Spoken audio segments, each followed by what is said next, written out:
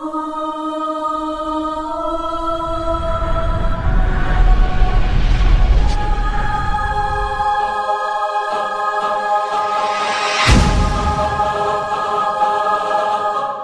بالله السميع العليم من الشيطان اللعين الرجيم. بسم الله الرحمن الرحيم. أعظم الله وأجورنا وأجوركم من مصابنا Abi Abdullah al-Hussein alayhi salam. Our dearest viewers from across the world, we extend our condolences, our most heartfelt condolences upon the anniversary of the murder and of the tragedy of Karbala, the death of our dear holy third Imam Hussein alayhi salam. And of course we extend our condolences to our dear awaited Saviour. May Allah hasten his reappearance. We thank you for joining us for another night here in the days of Ashra Muharram on Verses of Love, where, as we've explained many a time, we are delivering to you verses of poetry but also simple lessons taken from this absolutely tragic episode that we must take further than just tears. We combine the tears with the education. It solidifies our aqa'id that we can take forward in order to be amongst the best servants of Allah subhanahu wa ta'ala. For tears by themselves are great, but they need to go to something more. And joined with me every night, and inshallah for the remaining nights as well, will be my dear brother Ali Fadl. Assalamu alaikum. Alaikum assalam wa rahmatullah. Thank you. No, not at all. And we've dedicated these first 5 nights to the ladies and the children of Karbala. So we've covered al-Baneen, we've covered Sayyida Zainab alayhi salam, we've covered Sayyida Ruqayya alayhi salam, and tonight we go to another woman, but a woman who had a role that isn't appreciated enough for, if you like, the tragedy and by which she's associated with. Her name isn't said too often. And to be very clear, we're talking about the wife of Imam Hussein, the mother of Ali al-Asghar Abdullah al-Radhi, and this is of course Sayyida Rabaab alayhi salam. And we really wanted to dedicate and look at her involvement and her attachment to the tragedy, whilst also of course mentioning the tragedy of Ali al-Asghar as well, inshallah. Yeah. So I mean, just following on from the theme, I think moving away just slightly from her stand, I think the fact that Imam Hussein alayhi salam brought with him a 6-month-old child signified his true intent when he left Medina. Because I think there was a very, very nice saying from a non-Muslim actually. He said, if Hussein was after glory and the world and its desires and power, then there was no reason for him to bring his women and children. Excellent. Not only bring his women and children, but his 6-month-old child, who had to endure the 3 days or 4 days, or actually had endured weeks of traveling towards Kufa and then Karbala, and then on top of that 3 days without water as well. So it's a tragedy which really hits the heart. Really hits the heart. And I think when we think about children, one of the scary parts that again we disconnect from is traveling for kids in itself. Parents be like, okay, we have to travel at this time because their nap time is here, And then on top of that, when they have no water and they start crying, that cry is unbearable for parents. Exactly. You know, what cry is this, etc., etc. And that whole journey in itself, whilst was a struggle like no other for Imam Hussein, hearing the news of Muslim being killed and then having to go to Muslim's child and saying to her, I am now your father, etc. Whilst dealing with all of these emotions and knowing what the end is, he has a 6-month-old that he still has to look after. Yeah, exactly. Which makes it tough to fathom. But similar to what you just touched upon, there's a very subtle point here in that if we were to apply, and let's say Karbala, and let's say the events of Ashura were to take place this afternoon, okay? So today, and I use this as in terms of modern media coverage, for example, okay? Not so long ago in the UK, we had the incident of baby P, if you remember. So it's a baby that was almost tortured by, I think, his parents. I think it was a male baby, so tortured by his parents. And it was all over the news, all over the news. At least for a month, there was then cases going on after that with, saying the council authorities didn't do enough, etc., etc.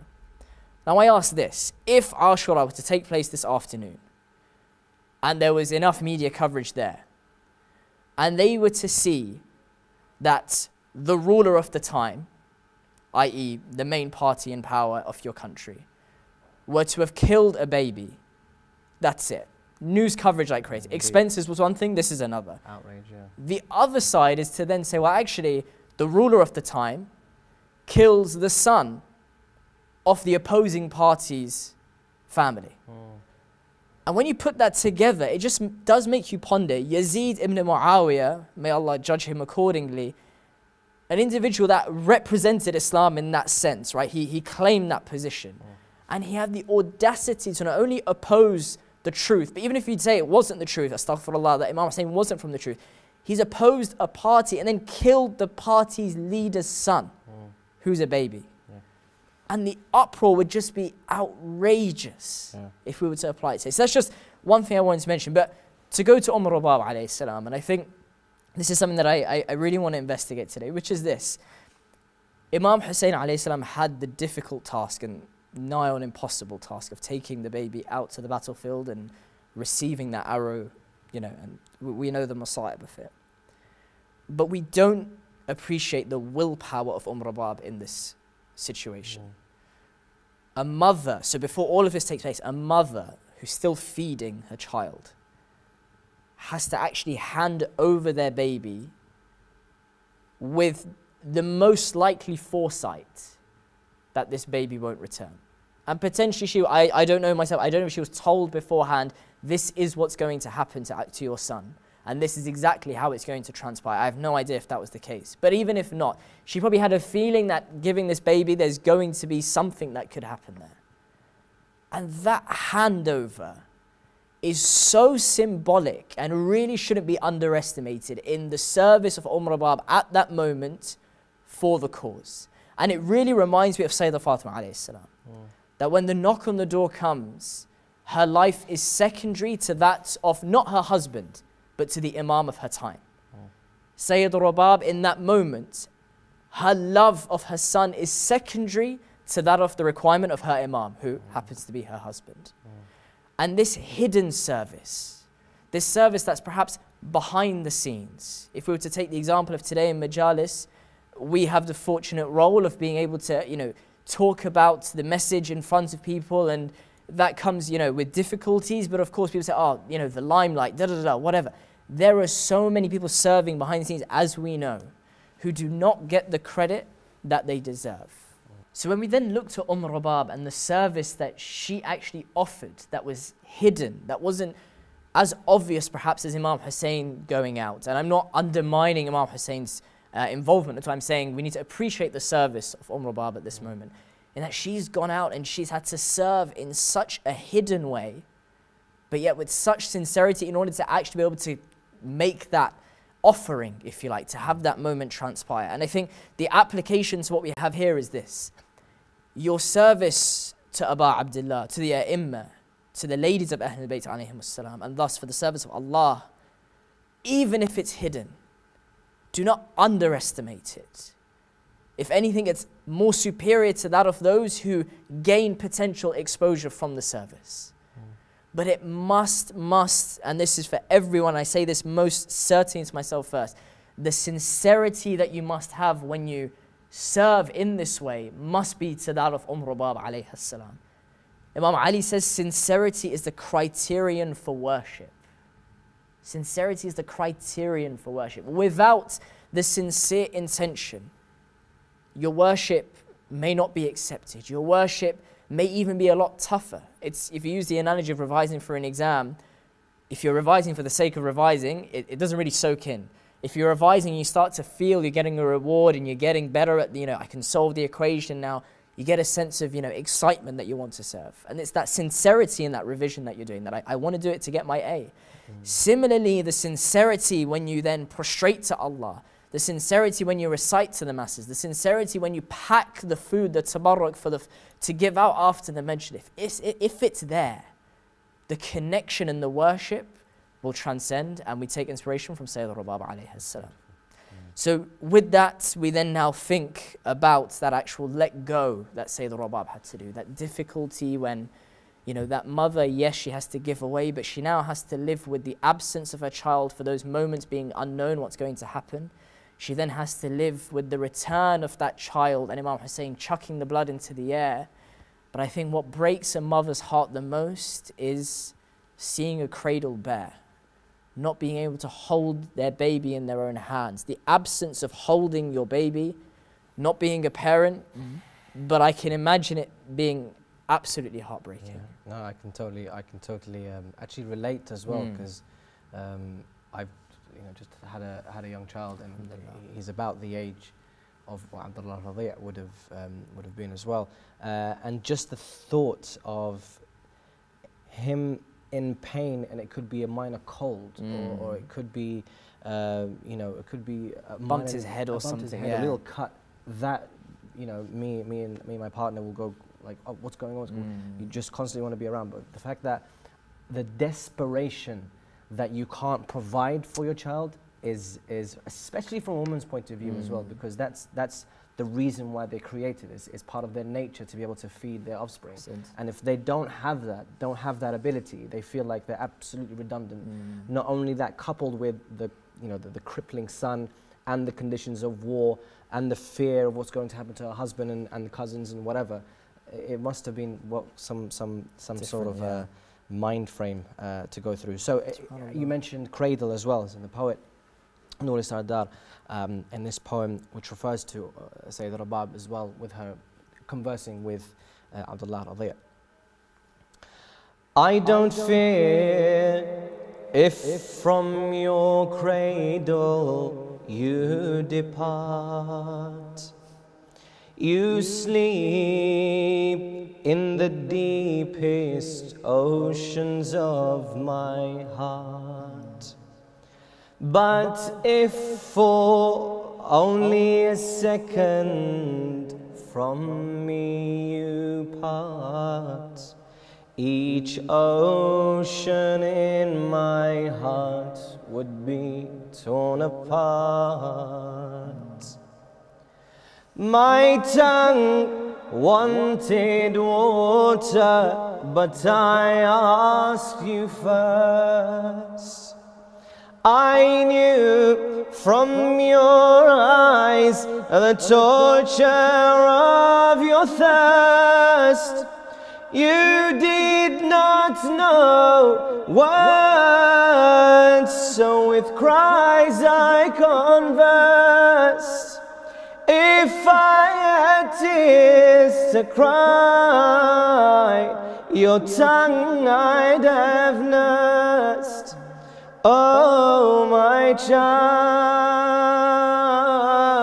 oh my child, oh my child,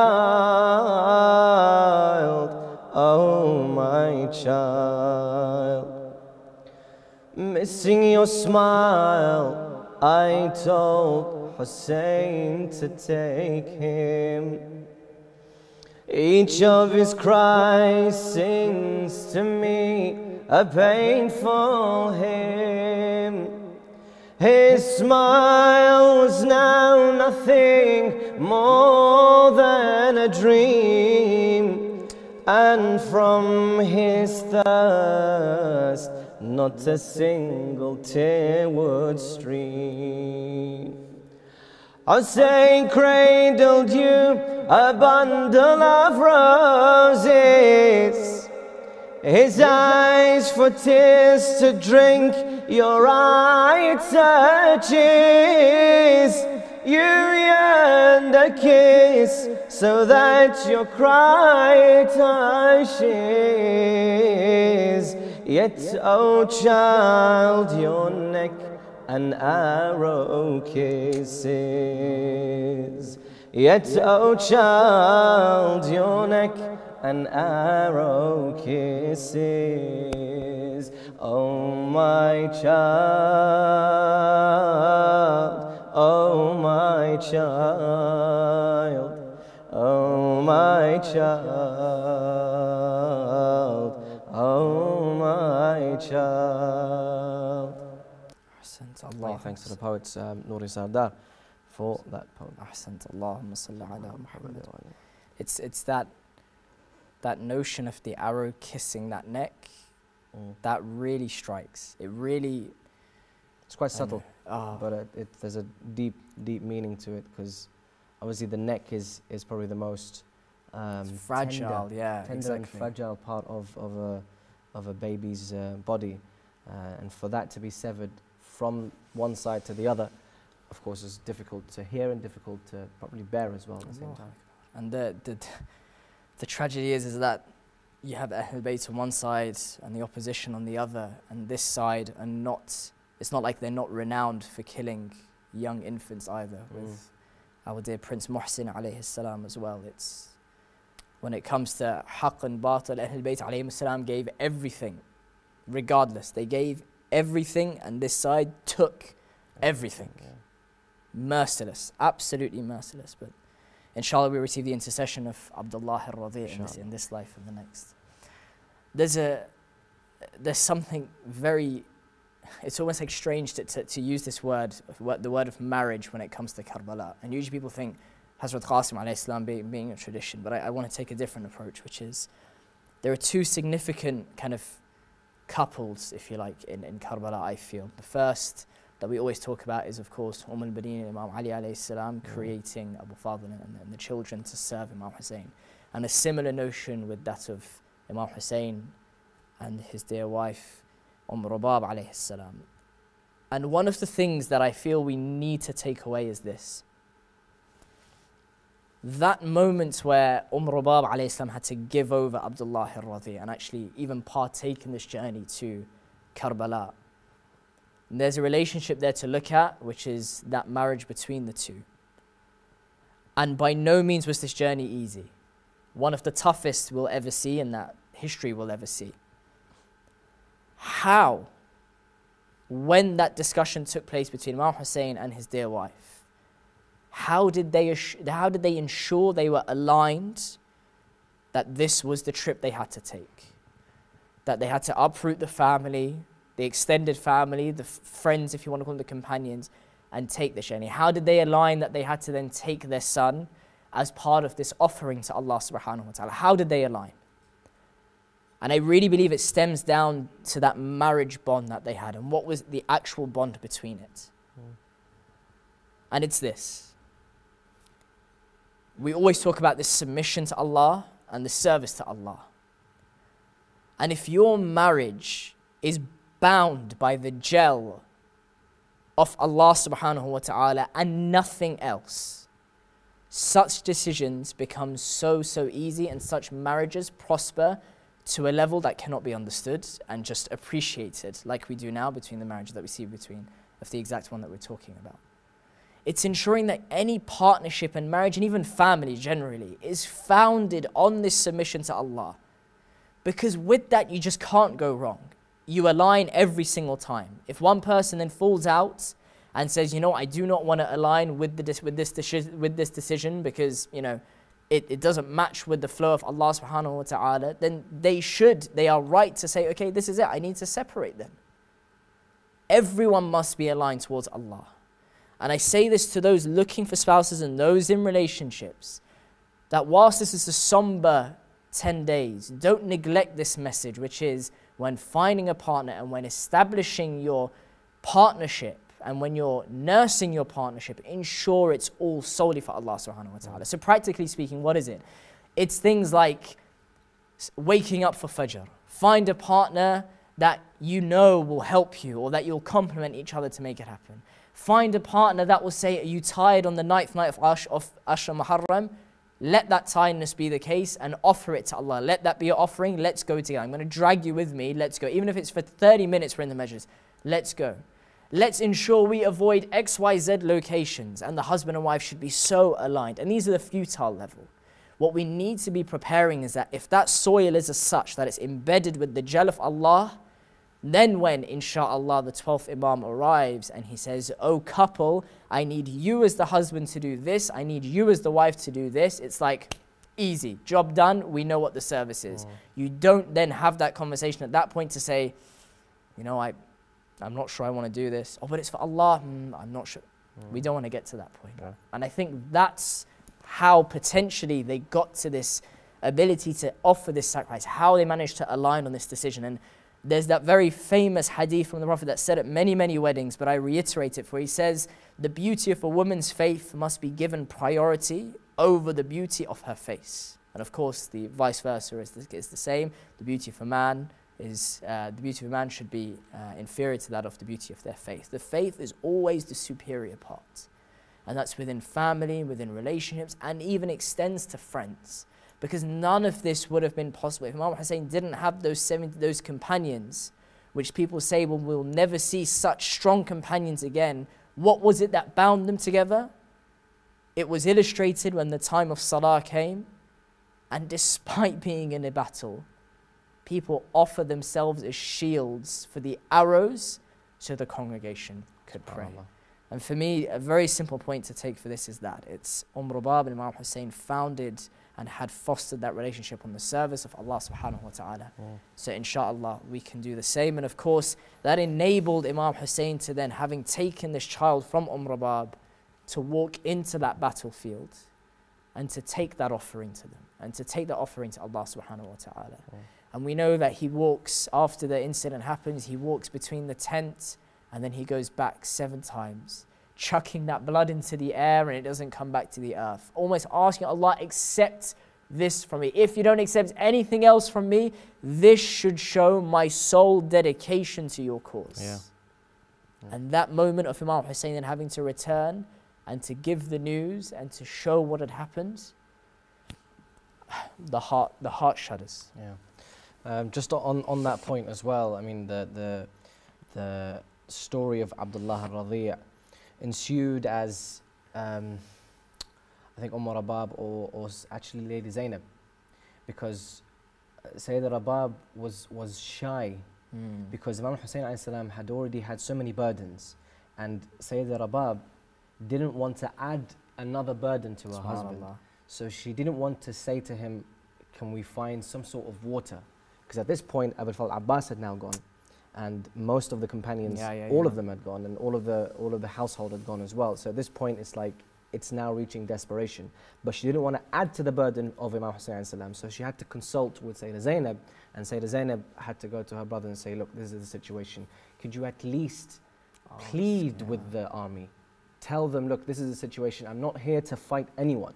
So he takes the child, goes to the enemies, and shows it. There's no weapons involved here. And this time, everyone's confused because they think that, okay, this is the final moments now, because Imam Hussein is now coming out to fight. But no, he comes out with a 6-month-old child, a baby in his hand. He said, if you are here to fight me, then fine. I'm here and I will respond. But the sin, there is no sin of this young, innocent child. So all I ask is that you quench his thirst. Forget all of the companions, forget all of the women and children. Just this 6 month, please, if you can, just a drop of water will do. And of course, there were murmurings within the camp of Yazid. What do they do? Split sides. Split sides. Some people were actually crying. Some people were thinking, well, we're here to kill a man, but what sin does this child have? So at the time, there was an order towards Harmala, and Harmala threw a couple of arrows which were very effective. One of them was in the heart of Imam Hussein alayhi salam. The other one was in the right eye, I believe, of Abu al-Fadl Abbas alayhi salam. But I think one of the most shocking ones was the fact that he prepared an arrow, not just any arrow, but prepared an arrow which would kill cattle, like an animal the size of a horse or a cow or whatever. So he prepared that kind of arrow to the throat of Abdullah al-Radhi'. And it was also said in the narrations that when he looked, he saw that there was a shine just below the arm of Imam Hussein alayhi salam, and there was a shine in that throat, and that's exactly where he directed the arrow. When he hit the arrow, Imam Hussein stayed very calm, because he knew this was going to happen. He knew that he wanted to show the world that I am not here to fight for greed or power or politics or money or wealth. I'm here literally just to restore the teachings of my grandfather. And if it means the demise of my 6-month child in front of everyone, then so be it. Then so be it. And when it happened, the blood started to flow, and it was also narrated as well that Abdullah al-Radhi', he as soon as the arrow hit, he would flap his hands, they say, like a young dove would flap their wings, flap his hands for a couple of seconds, and that's when his soul was taken. And this is when the blood that was flowing and gushing from the neck of Abdullah Rabaab was thrown towards the air, and none of it came back, as the historians pointed out, because all of it went towards the sky. And this is when he said those lines that تقبل هذا القربان, O Allah, please accept this sacrifice in the way of Islam. And the poem is actually related to a father and a young son from Nur al-Sardar. He says, he cries, for what sin did my child die? He cries, for what sin did my child die? He cries and throws his blood toward the sky. This is the father who today watched his son massacred as a child in his 2 arms. The tears of thousands of prophets in his eyes, and the blood of Muhammad stained on his palms. Feeling the arrow, he waves his tiny arms, and the voice of his father no longer comes. The eyes of Hussein blinded before his death, watching as his young child an arrow harms, watching as his young child an arrow harms. He cries, why does my child from me shy? He cries and throws his blood toward the sky. He cries and throws his blood toward the sky. This is my child, 6 months, what was his sin? It tortures me to see my child thirsty. I forget my own thirst and only saw his. Upon the beloved the pangs of thirst would prey, yet for all the pain I had seeing his thirst soaked in blood, I can't see my child this way. With an arrow in his neck, in my wails, my beloved to death's hand I gave away. My beloved to death's hand I gave away.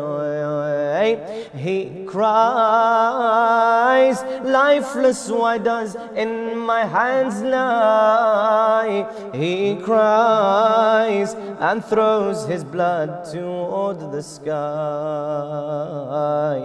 Every father overjoys with his son's birth, and I wonder if my enemies have sons. What father, evil or good, can bear the weight of knowing that his infant murdered becomes? If me and my brothers were of Hashim's moons, then our sons within our eyes were truly sons. The weight of losing a son matches the weight of happiness when a son comes, of the weight of happiness when a son comes. He cries, and all fathers to his grief cries. He cries and throws his blood toward the sky. He cries and throws his blood toward the sky. Hey, thanks to the poet Nouri. Allahumma salli ala Muhammad wa ali Muhammad. To end, just a hadith from Imam as-Sadiq alayhi salam, our holy sixth Imam. He says, verily when Abu Abdullah Hussein ibn Ali died, the 7 heavens, the 7 earths, everything within them, everything between them, everyone which circulates around them, paradise, hell, and everything that our Lord has created from among that which can be seen and that which cannot be seen, cried over him. AKA every single thing in the creation, seen or not seen in this realm and not in this realm, upon the demise and murder of Abu Abdullah, each of those creations cried over him.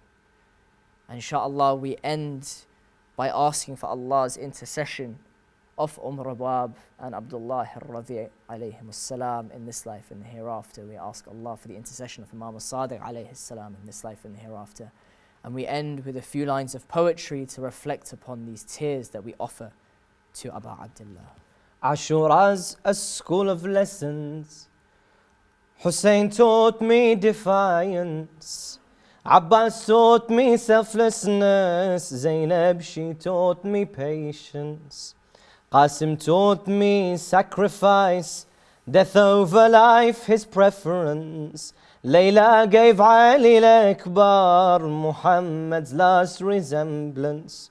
Between the hands of Hussein, Hur taught me repentance. Abbas taught me insanity is but a lover's science. Ashura was not a day, it's timelessness, it's brilliance. It repeats daily in the heart, always a beacon of guidance. Ashura was not a day, it's timelessness, it's brilliance.